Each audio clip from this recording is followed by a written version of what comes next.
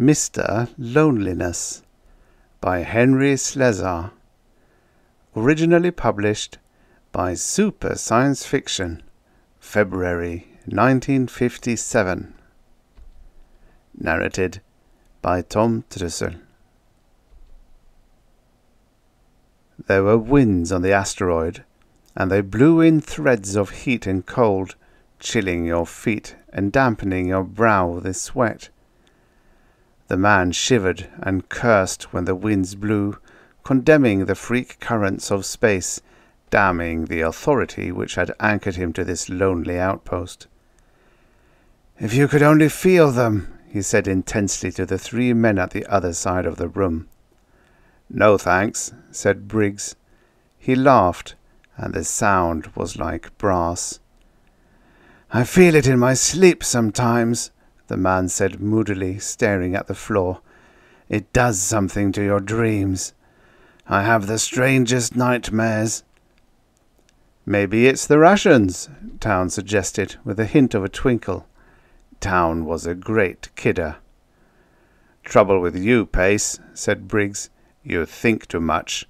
Too many gadgets out here to do your work for you. The authority ought to scrap some of these robot controls and get you to use your hands. It's a great cure for the doldrums, you know." Murchison, the third man, looked grave. "In my opinion," he said judiciously, "we need a better rotation system out here. How long have you been observing on GT8? 1 year, 5 months, 2 weeks, 3 days. Pace looked at nothing. 2 hours, 40 minutes and 7 seconds, eh? Town chuckled. "You outposters are all alike. Living clocks, every one of you." He nudged Murchison's side. "Watch this, Dino. What time is it now, Pace? No fair looking." 1600 plus 20, the man answered dully. Town checked his wrist. "On the button," he said gleefully. "You really get a talent for it on this job." "Use your hands," Briggs insisted. "Get out and dig. Plant something. Build something. Make yourself some furniture." Murchison frowned. "Not so fast, Freddy." He took a folded paper from his hip pocket and whispered something to the man by his side. "Spec sheet, GT8. "Never mind," said Pace. "I don't expect you to know the specs on every outpost on the belt." Briggs looked embarrassed. "Oh, well, okay. So you can't do planting there. But you could find something to do. You know this fellow Morgan on TW1? He's got quite a project underway. He's building a miniature Earth." Town giggled. "Ambitious fellow." "No, really," Briggs said earnestly. "Got himself a plastics shop, and is making models of every city on Earth. Fabulous thing. Take a lesson, Pace." The man stood up and went to the viewport of the cabin. "I'm not a child, Briggs." "That's a lousy attitude," Town said cheerfully. "Perhaps," Murchison said solemnly, "you've lost sight of your purpose out here." "Nuts," said Pace inaudibly. "We've got reason to be mighty proud of you fellows, you know. You're the real backbone of the space fleet. You're the men who keep the space lanes safe." "You're only happy when you're griping," Town said good-naturedly.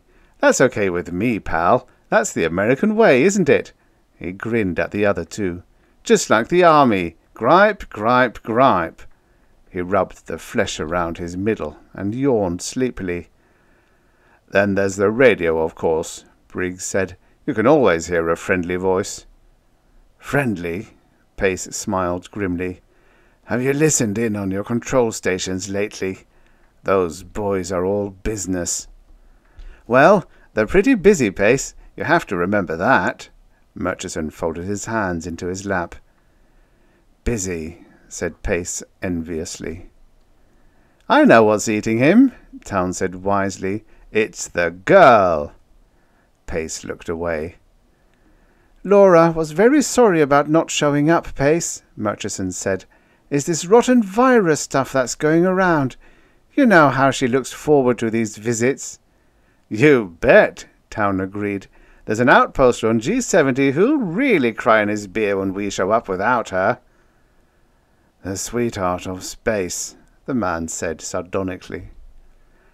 "Oh, come on," Briggs said. "You like to see her as much as anybody else, Pace. She's a good kid." "All right," Pace said. "Everybody likes to look at a pretty girl," Town said archly. "Can't blame you for not being happy with only our mugs to look at. That's really the trouble, isn't it?" "No," Pace answered. "Don't kid me," Town said. "Don't forget, I'm the personal affairs officer. I know what you guys are interested in. That's the big beef on the belt. Dames." "It's not just that," Pace said painfully. "Sure, it's not. It's—" Pace looked disgusted. He picked up an object from the table and turned it in his hand. "What's that, Pace?" The man jiggled it in his palm. "A carving. I've been doing some carving. Only this coal-type mineral." "Let's see it."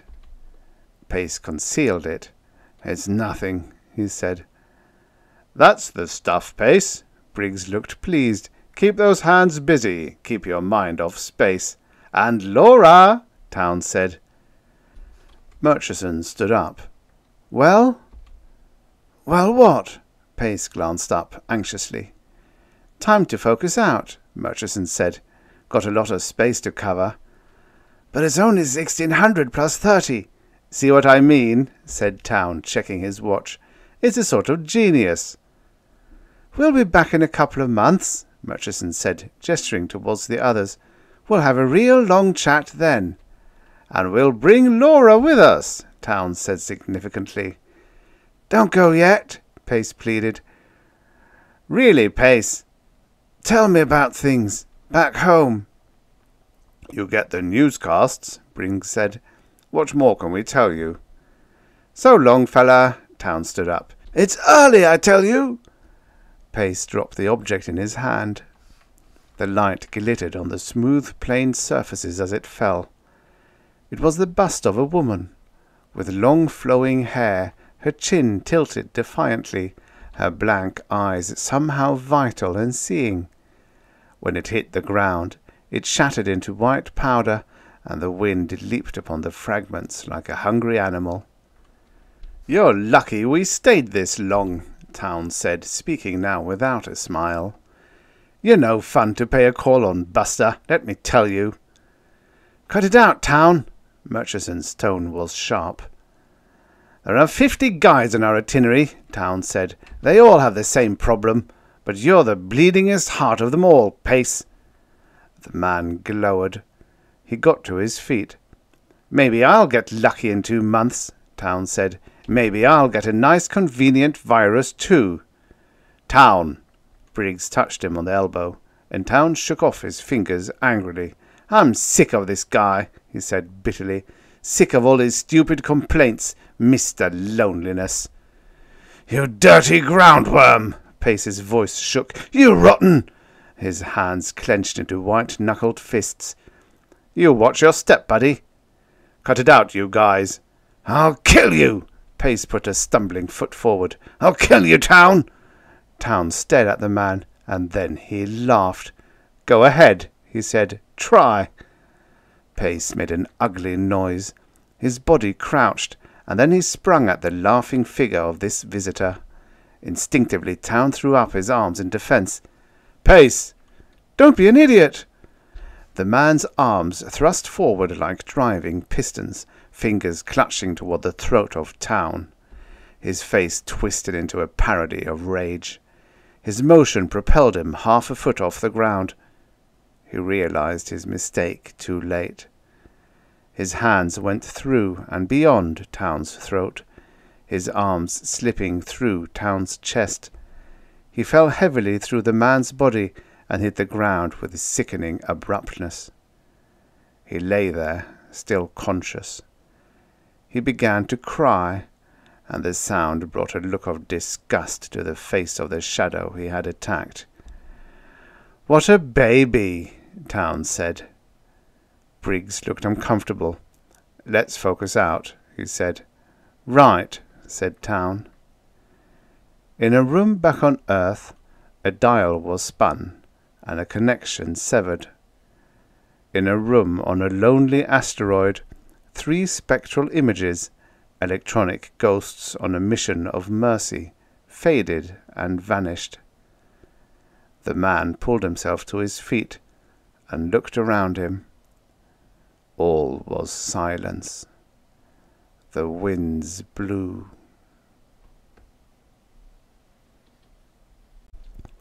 The end.